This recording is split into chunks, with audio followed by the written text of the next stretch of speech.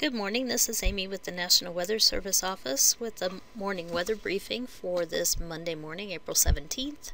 We'll start out with a radar image across the southern plains this morning, and you can see that showers and thunderstorms have ended across west central Texas overnight.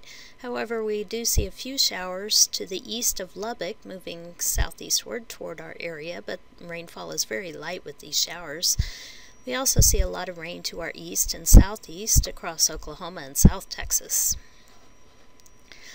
For the forecast for today, we're going to start out rather dry, but we do still have a chance of storms, mainly this afternoon and tonight, as outflow boundaries from the previous thunderstorm activity from yesterday move across the area, and with afternoon heating we could see some instability across the area, so we could see some development of showers and thunderstorms again this afternoon and the evening.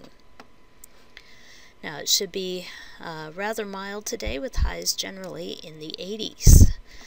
Now we have a ridge of high pressure that will be moving across the area starting tomorrow and through midweek, so we are looking for a little bit warmer temperatures and less of a chance of rain. We could see an isolated shower or thunderstorm around for Tuesday through Thursday, but generally we should be dry with temperatures in the 80s, and by Wednesday and Thursday we could be climbing into the 90s.